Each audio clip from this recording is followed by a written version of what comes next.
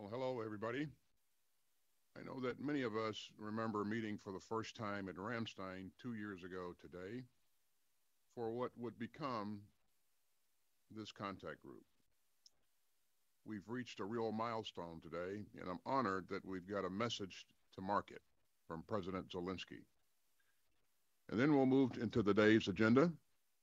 And ladies and gentlemen, let me turn it over to the President of Ukraine.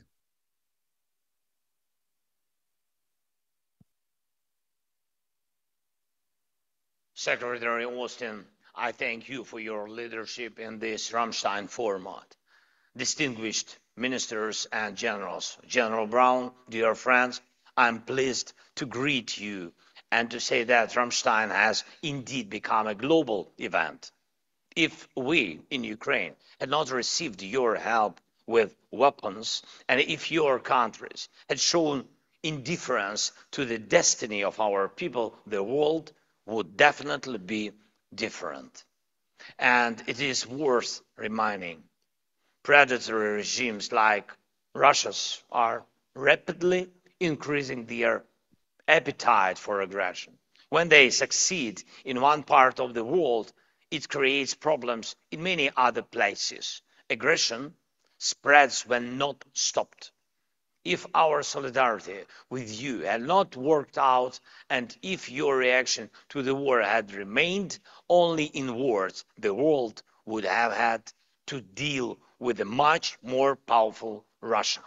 Many people worldwide would still believe that Russian missiles cannot be shut down. Many people would still be convinced that the Russian army is capable of crushing anyone's independence.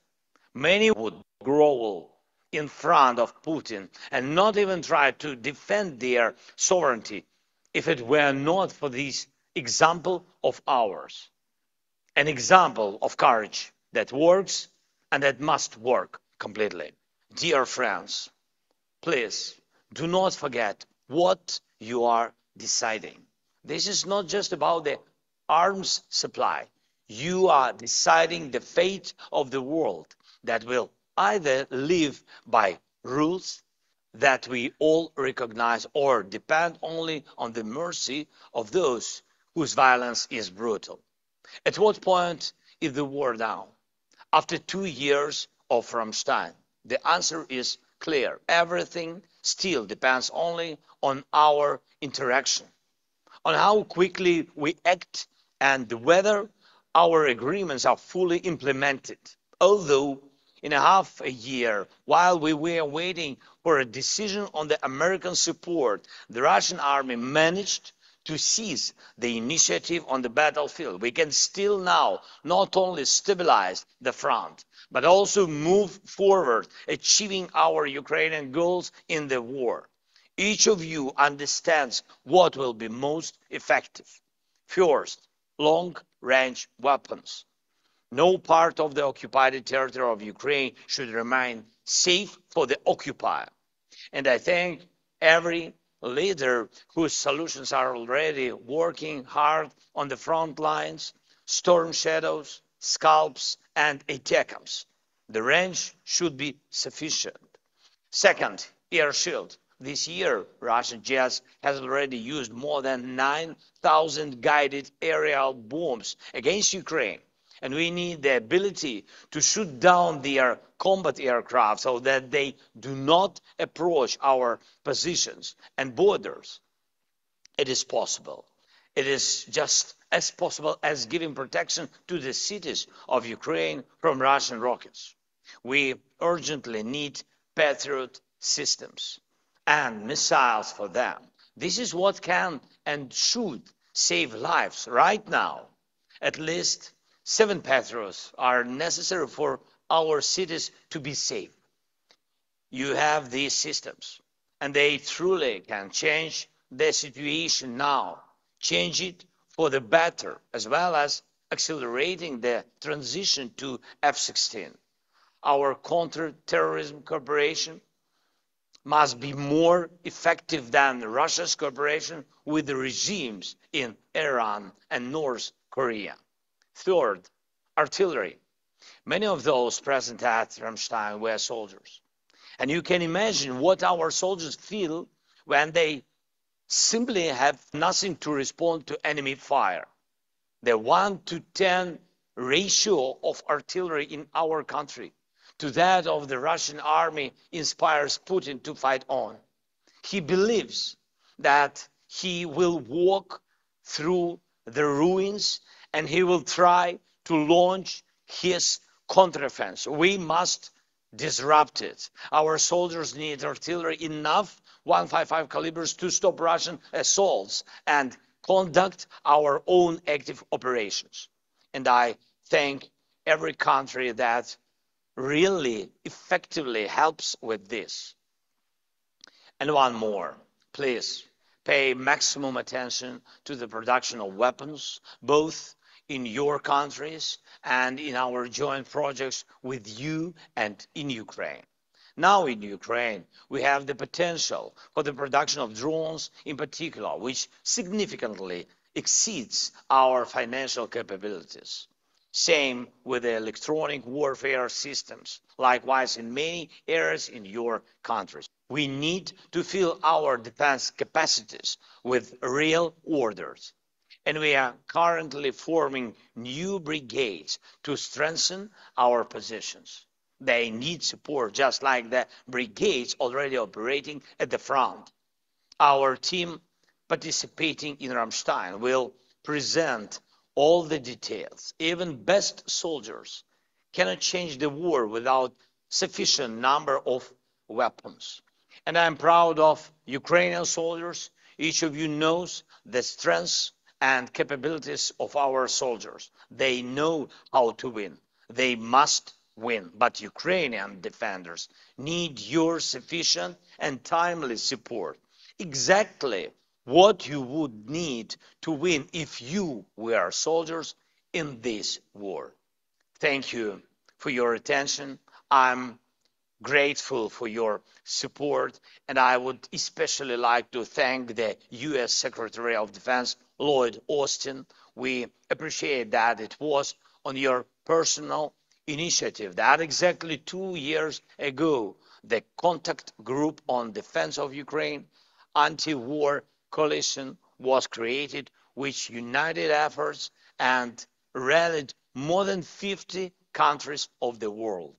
Ukraine is grateful to you for your dedication, for the tireless work of your team, and all of the partners for the saved lives of our citizens. Thank you. Slava Ukraini.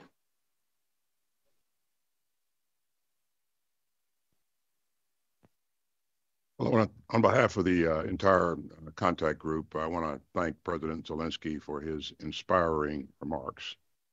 Now, I know that everyone here shares President Zelensky's sense of urgency. So once again, thanks for joining us for this 21st meeting of the Ukraine Defense Contact Group. And thanks to our partners in Ukraine, Minister Umerov, General Syrski, it's good to see you again. 2 years ago today, many of us gathered at Ramstein Air Base for the very first meeting of what became this contact group. And in my opening remarks that day, I said that we're going to keep moving heaven and earth to meet Ukraine's security needs. For 2 years, that's exactly what we've done. And even at this moment of challenge, that should be a source of great pride for us all. This extraordinary coalition of nations of goodwill has held together throughout 2 years of Putin's flagrant aggression and his contempt for human rights and human decency. And over these 2 years, we've been inspired by the courage of Ukraine's troops. Just a month before our first meeting at Ramstein, Ukraine had won the Battle of Kyiv, and Ukraine was uncovering the mass atrocities committed by Putin's forces.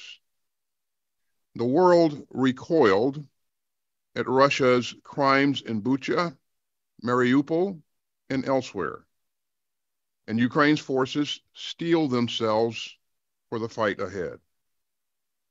And since then, Ukraine's troops have retaken the city of Kherson and parts of the Kharkiv region. They've taken back large swaths of the Ukrainian territory that Russia grabbed since its unprovoked invasion in 2022. And they pushed Russia's fleet to the furthest eastern corner of the Black Sea. Now, that's led Ukraine nearly return to pre-war levels of grain exports. And for 793 days now, the Ukrainian people have stood tall against the Kremlin's aggression. As I said at Ramstein 2 years ago, my Ukrainian friends, we know the burden that you all carry. And you should know that all of us have your back. And we still do. And we won't back down. This week, the United States Congress passed and the President signed into law a package that includes $60.8 billion in additional funding related to Ukraine. And Putin's aggression against Ukraine is a security problem for us all. And we must continue to tackle it together. And 2 years later, I'm not just proud, I'm determined. Now, Putin thought that he would just roll over Ukraine. He thought that Ukraine wasn't a real country. He thought that Ukrainians wouldn't fight for their democracy. And he thought that the world would just stand by. Putin was wrong on every point.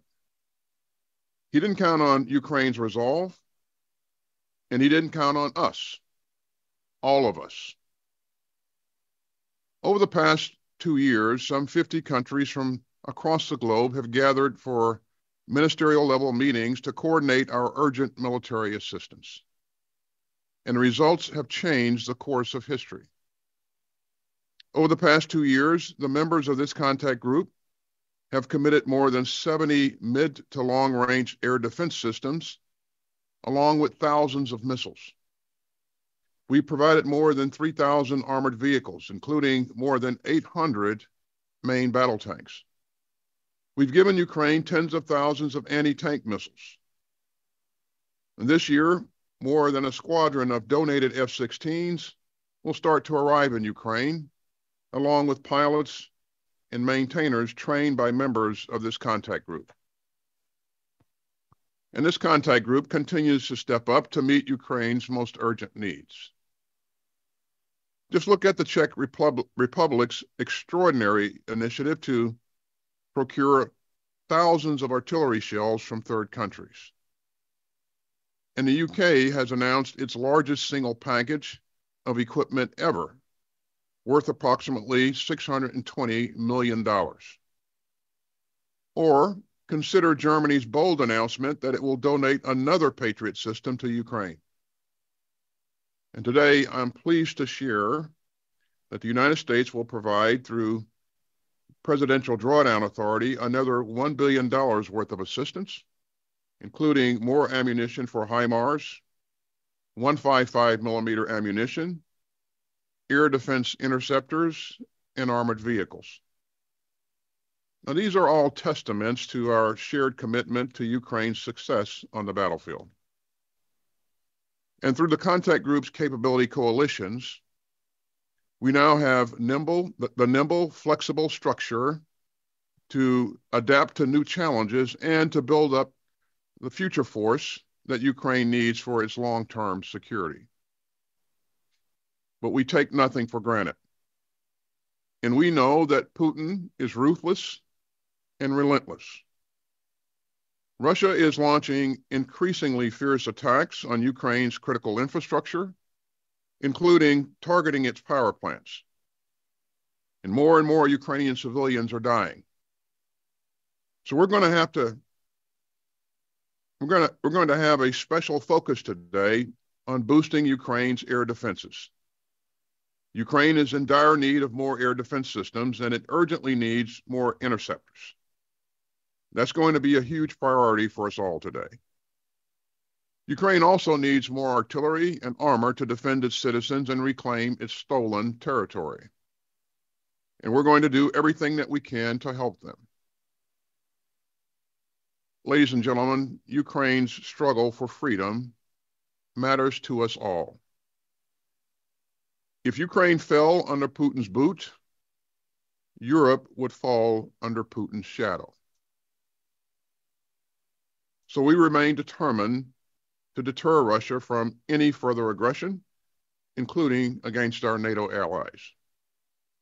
If Putin got his way in Ukraine, his fellow autocrats would draw a dangerous lesson, and the whole world would become more chaotic and insecure if would-be aggressors believe that they can rewrite borders by force and make people live in fear. So as I said 2 years ago in Ramstein, we will continue to help strengthen the arsenal of Ukraine democracy. And that's exactly what we're going to do today. Thanks for being here. And thanks for everything that you've done for our shared security over the past 2 years. And we'll now pause while our friends in the media depart.